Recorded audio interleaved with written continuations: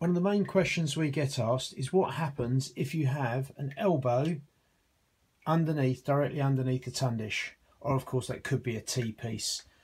So here we've got it rigged up. Now we know with the pressure relief valve we're going to get about 23 litres a minute. So we're going to run that up to speed. Please forgive the temporary fixings for the soil pipe, that's done for demonstration purpose. Once we've got this, we'll see how the water behaves at the bottom of the soil stack. So again, let's fire that up. The control valve is already open, so we'll then just operate the pressure relief valve. Put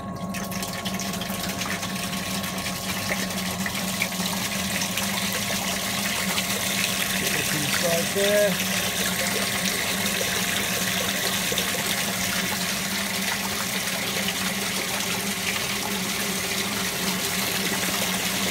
So the flow is slightly more restricted.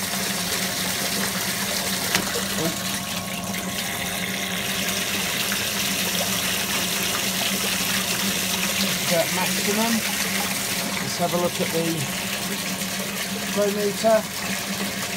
23 litres a minute. So in this situation, on a 32mm pipe, look at the flow inside the stack,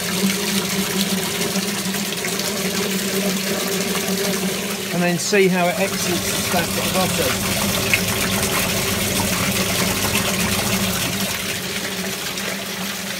So there you go.